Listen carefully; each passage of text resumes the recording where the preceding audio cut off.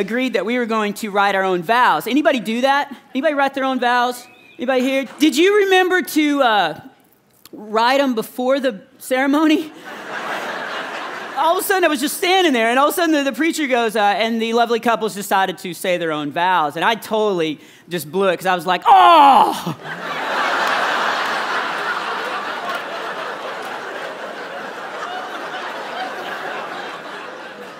Everybody looked at me, and I was like, oh!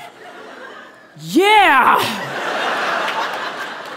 Finally, after all that preparation, ladies first, and she went. It was beautiful. She had scripture. She quoted songs and Proverbs and all that. I mean, it was just, it was the most amazing. I wish I still had it on tape, but, you know, obviously when they air a Seinfeld marathon, you grab the first tape you can find.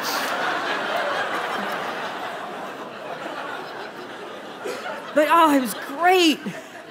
It was great. And then there was the moment where she just stopped, and then everybody was looking at me. And I came here, I want to make you laugh. I'm not trying to get but there was this moment where I knew that she was the one for me, because I had nothing, and I looked into her eyes, and that's when I knew I could fake this. I could totally fake this.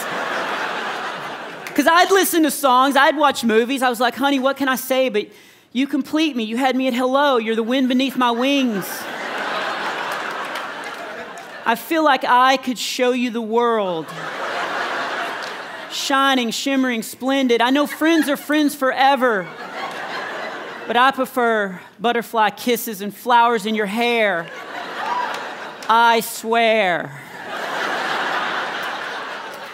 I swear by the moon and the stars in the sky, I'll be there. I'll be there for you. These 5 words I swear to you. Because when a man loves a woman, he can't keep his mind on nothing else but the good thing he's found. So near and far, wherever you are,